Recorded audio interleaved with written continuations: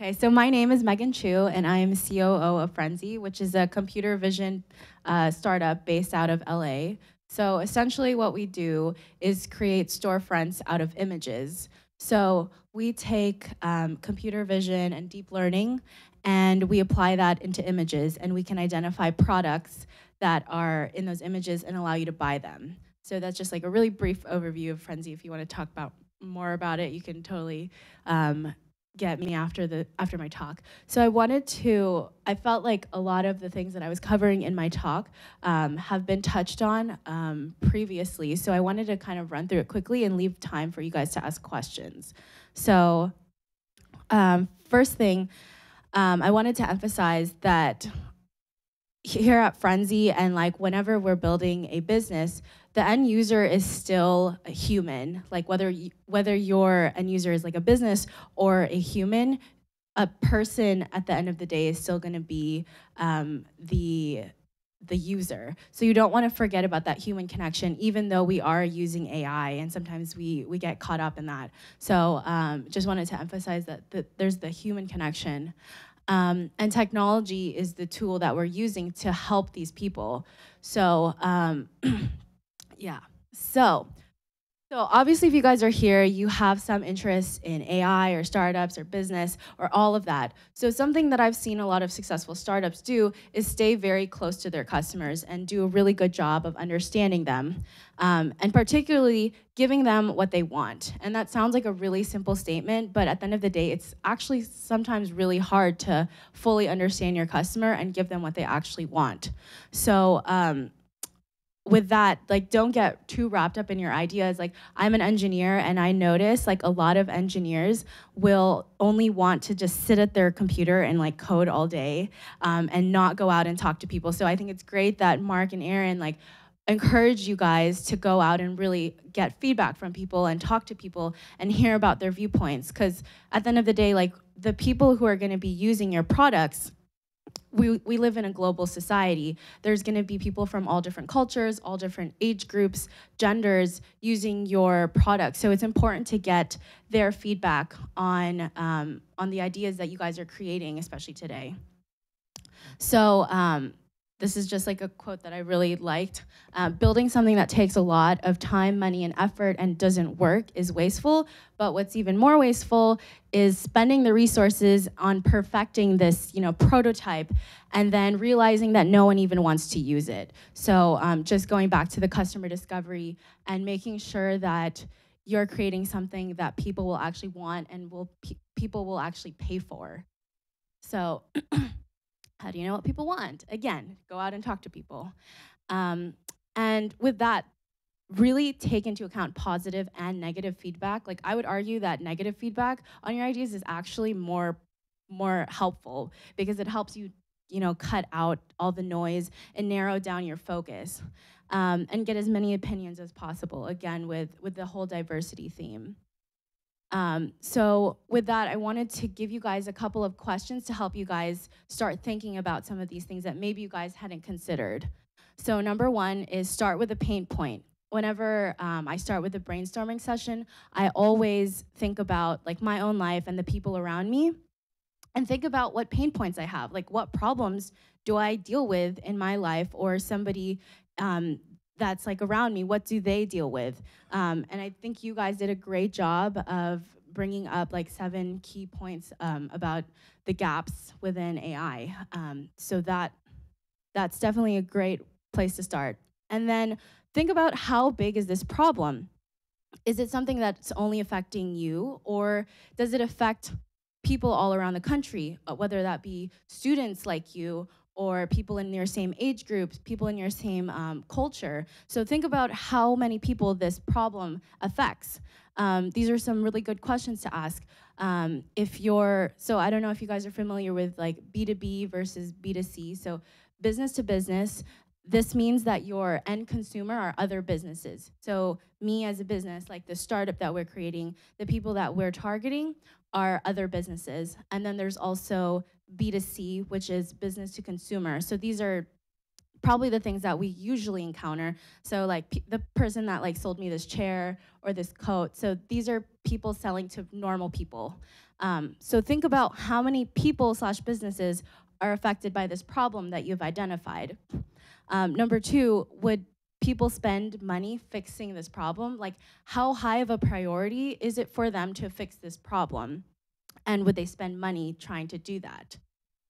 Three, how much money is being spent in this kind of industry, either with other competitors that are trying to fix this solution, and how much money is being wasted because the problem isn't being solved. That's another thing that people often forget. So, and ultimately, is this a big enough problem to build a business around? Can you become sustainable? Can you be profitable? Or are you gonna keep burning money in order to keep this running? So the great thing about customer discovery, going out and talking to people, is a lot of the times you'll discover like tangent markets or other markets that you hadn't considered before, and realize that maybe this is a better fit for my idea. Or also a good option is realizing maybe my idea doesn't really work and then pivoting, and that's totally fine. I know I talked to John earlier, like your team has pivoted a couple times, we've pivoted a couple times, so that's totally fine. So don't stop until you think that you've achieved that product market fit.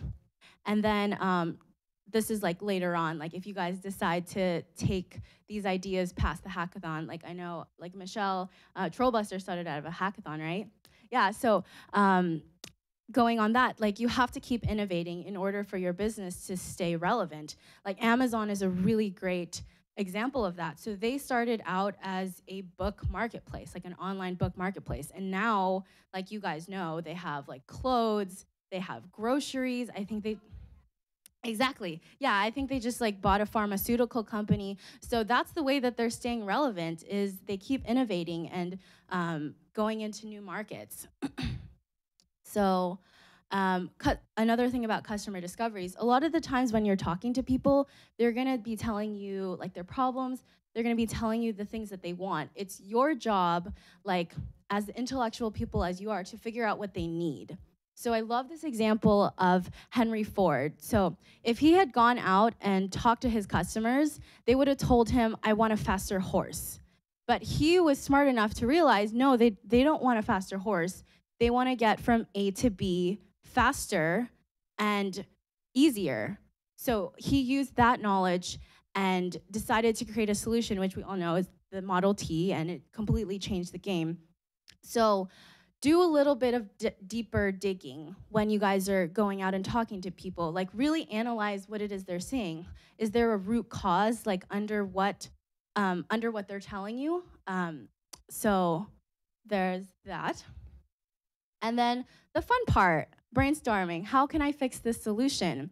And this is where I think diversity comes in immensely. I can really help you come up with a creative and useful solution. So the more people that you have on your team that think differently than you, the more perspectives that you guys can include in this solution and make sure that it addresses as many viewpoints as possible.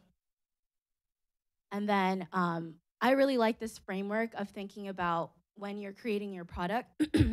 I think about it as, okay, state your hypothesis as, this is the solution that I think will solve this problem. And then test your hypothesis. Go out and ask people about it. Get their feedback on it. Create really simple things like maybe sketches or outlines of how you think the product will work and get their feedback. And repeat this process until you until you settle on a hypothesis that you think could actually work as a product. And then test your product concept. So make sure that the solution that you've settled on is the right solution for the product. And this is like later on, obviously not today, but if you guys decide to go on and pursue these ideas, test cost effectively. It's really, really expensive to have to go back, and Jimena touched on it earlier during her talk, but it's really expensive to have to go and undo your whole business model because you realize, oh, maybe I didn't hit the right market, or maybe this isn't the right product. So with Frenzy, our initial target market are fashion bloggers, and the pain point that we're addressing is curating affiliated links for the stuff that they're wearing. So our solution pretty much automates all of that. But in the very beginning, we didn't have any tech built, like nothing at all. So we kind of became like an outsourcing company for these bloggers. They would give us their outfits, and then we would just manually try and find these the links for their products and try to figure out, is this actually something that's useful for them? Like, does this actually eliminate the pain point?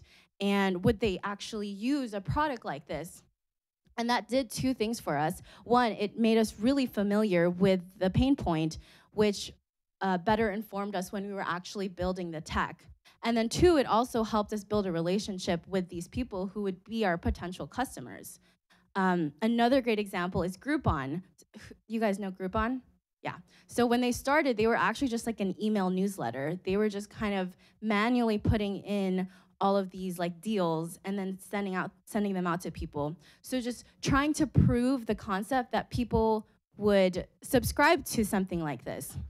So in the very beginning, test out the product, test out your concept, and do it cost effectively. Vow to be Chic is a friend of mine in LA. It's a startup. Her name is Kelsey. So she actually won a a pitch competition when she was still in school. So she won, I think it was like $100,000. And so her investors asked her to make a budget. What she ended up doing was allocating like half of that budget to creating a really fancy website. And then her investors came back to her and told her, like, no, that's not what we gave you the money for. We gave you the money so that you can prove that people will, oh, I forgot to tell you what the company was. So Vow to be Chic is a rental bridesmaid dress company. So people spend millions of dollars buying bridesmaid dresses and that they'll never wear again. So she created this rental service. So her investors came back to her and told her, don't spend your money on a website. Like, we know you can build a website. Like, that's been proven. Prove that people are actually going to rent bridesmaid dresses. Spend the money on proving that. So what she ended up doing was creating like a really simple landing page and spent her money on like marketing efforts, trying to get interest from her customers. So just proving that her concept would work. And then after you do all of that, pivot when necessary. Verify that that concept works, and if it doesn't, that's okay. Like, that's good, you know? Like, eliminate all of the bad options.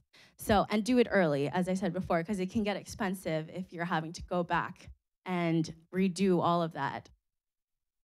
And then number 3, something that some people forget about is this is a business. You have to be sustainable. So how can you monetize whatever solution that you have? And I'm happy to answer any questions that you guys have later on, if you're having trouble with that as well. Number 4 is kind of like a competitive analysis. Who else is out there? Who else is doing this solution? Like, if it's such a big problem, if it's such a great idea that you have, why isn't someone else doing it? And chances are there might be some competitors out there. And that's not to discourage you if there are. Like, that in a way validates that this is a valid problem and that it's worth working on. So look at what competitors are out there. How many are there? What are the barriers of entry? So if there's too many competitors out there, it might be a saturated market, and it's going to be really hard to become the market leader. At the same time, barriers of entry are basically the things that you need to overcome in order to become, big in the industry. So you don't see too many like airline startups, because 1, there's a ton of airlines out there, and 2, it's really expensive to start an airline. You're literally gonna have to go out and buy a whole bunch of airplanes. So pick an industry or pick a problem and solution that won't have too many competitors and also won't be too expensive to prove. Number 3 is, once you've identified these competitors, how are you better, or how can you improve on their product? look at their weaknesses and look at how you guys can improve them. And then this is also kind of like just another validation point. Have these people raise money? So if they've raised money, that's a really good sign that this is a good problem to be solving, that investors and people who have experience and knowledge in this field, they're pouring money into this. So maybe it is worth doing.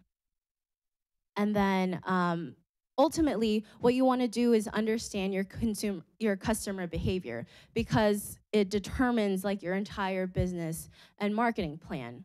So one example, once you understand how your customers are acting, what they want, what their behavior is, then you can know how to market to them. Then you'll know how to reach your customers.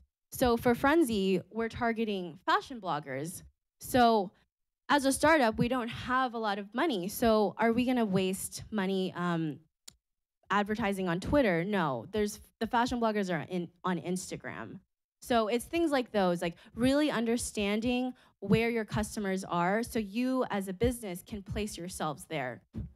And then also understanding what your customers value. So speaking their language. So if you're a B2B company, if your end user is a business, make your value props things that they care about. So businesses care about their money, they care about their branding, they care about their customers. So when you're thinking about ways to market your product, think about it in those ways. How can I save my customers money? How can I increase their brand awareness? How can I up their brand? And how can I get them more customers? So really taking the time to understand what your customer values so that you can best reach them and speak their language and best convey to them why your idea is so great. So with that, I just wanted to add, like, we're at a women's conference, and I wanted to emphasize that women have a lot of specific strengths, and one of them that I've just noticed in my own life is a lot of women are really good at being empathetic. And that, we've been talking a lot about empathy. Understanding your customer, that goes in a lot with empathy. So use those strengths. Identify your strengths, like as a woman, as a person of color, as a person from a specific socioeconomic status. Find those strengths and use them and go out and change the world. Okay. So I'd be happy to answer questions.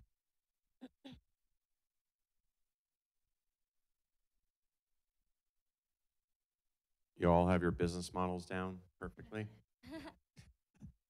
That's the case. I guess one of my questions would be, how detailed should our business plans be for, at this point, after a day and a half, tomorrow? Like, should we be presenting numbers? Like, what kind of research do you think is possible in that amount of time for our projects? It will definitely depend on the industry. Like, some of them have more research, like kind of just publicly available. But I would say at least know how you're gonna make money. That's probably number one. Have maybe a rough idea of the things that you would spend money on. Like if I were to invest in you, like, and I were to ask, like, okay, so if I gave you $100,000 right now, what would you spend it on? So I think that those two are probably the two most important. I don't know if you have anything to add, Mark. Yeah, I was just going to say that usually you might give like a budget overview, like we want $100,000 and it's going to go to the salaries and the technology and all that, and then we're going to make money, and here's how we see our revenues going, and we think we'll make we might be profitable by this quarter or something. And some people get more complicated, but I don't think it's the details as much, but show what you can. I actually have someone from this last one, they actually gave out like a detailed plan and they printed it out and gave it to all the judges. They ended up winning, but there are other teams that have done that before and didn't win. So it's like, it still comes down to your idea and proving it. But the business is important and the plan. I mean, there have been people who've done spreadsheets with all kinds of crazy, details. But the research and stuff is still important. So it's every little piece is important. But yeah, and I'll let you see that one if you want. But there's, you can do it however detailed you can get in the time allotted. And I might add, like, in the real world, when you're actually like pitching these startups, everyone knows, like, at this stage, none of your numbers really mean anything because everything's gonna change. Like, especially in tech, everything changes so quickly. So it's more about that you can show your audience that you're thinking about the right things, you know. Yeah, and being confident in what you're Yeah, doing. exactly. So some of you also have shared that you're doing, oh, we're looking for foundation funding. This is for good. If you're thinking even about a nonprofit, you still need to think about raising money. Having established my own nonprofit, this is important that you can't just rely on foundation funding. So you need to think more from a social entrepreneurial point of view of, like, if you're offering services in order to address the gap in whichever one you're doing, those services actually cost something. And if it's not cost, how are you going to get it through sponsor dollars or other ways? And I'll put on, I don't know if we have a shared Google Drive or anything, but I have a PowerPoint that actually is tied to an Excel sheet to easily make you a template. So I'm happy to share that with everyone if they want that. Yeah, I'm glad you brought up the nonprofit because we do allow nonprofits, but you have to do more than just say we're going to get foundation funding. You have to be like, there's this specific foundation. We talk to a person there. We like really get into some details about which ones, how you're going to do it, how you're going to keep doing it. And most people have to do a lot more than just foundations. More comments again. One of the things that I look for as a judge is, do you understand your market size? So is there there? Is there a market with enough people with this pain point and this problem that you can solve it and make money? And so looking at, if you're trying to solve for rural healthcare or whatever the issue might be, well, what's the market? Where are the places where these folks are uninsured? How many uninsured are there? And getting those numbers helps us understand that you've done a little bit of that work into the financial. Great point. That's a really good point. Any other questions? Okay, so Megan will be here if you want to just talk about your own business plan, or maybe she'll do a quick round. But now, basically, this is kind of the nighttime program, which is students all working on their own. The facilitators will all be going upstairs for drinks on the 5th floor. At the back of Panini Pete's, there's a little bar back there, so we'll be back there. And then at 10 o'clock, we'll come back down here and make sure to kind of have you all go elsewhere. If you want to continue working past 10, you can, but just not in here. And you're going to have to be up doing your pitches tomorrow. So what's that? Exactly. So you can, if you want to find another spot to keep on working or, go to wherever you'd like to go, you can. But just remember, you'll need to be back here tomorrow morning. Breakfast is at 8:30, so we're giving you an extra half hour of sleep. And then there'll be another talk, our last talk on how to pitch your startup, which will be really key. And then 11:30 a.m., have your